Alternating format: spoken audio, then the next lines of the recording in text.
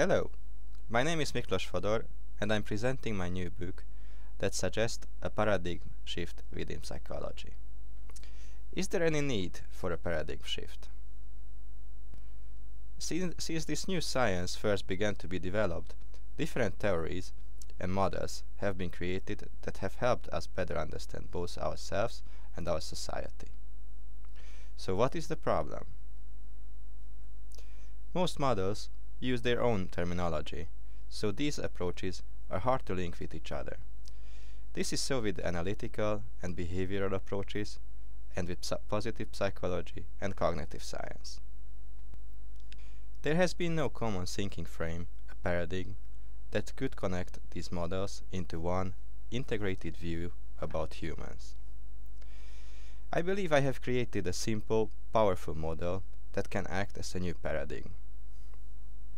One that is usable in areas of life traditionally seen as being far removed from each other, such as sex and religion, happiness and aggression, and altruism and problem solving.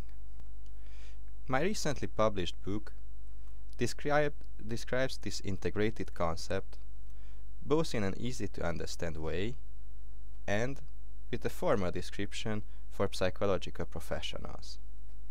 The easy to understand description has been presented so that lay people with an interest in psychology but without specialized knowledge or training can understand the model as it uses simple terms such as self or environment.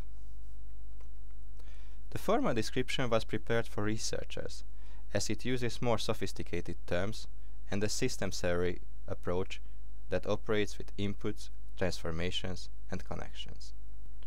Following the introduction of the main concept, I present a series of articles that use the concept not only to allow us to understand better ourselves, but also link it to existing scientific theory. Some topics discussed in the book have video presentations similar to this one. These include the main concept itself and the chapters on art and altruism. I plan to upload further video articles, so it might be worth subscribing to my YouTube channel or registering on Psychology 2.0 website to keep you notified.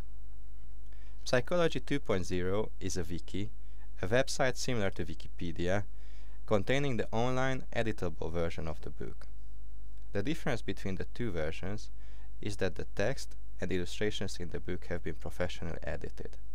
In addition, only the book, ebook, and Kindle versions contain the formal description of the main concept.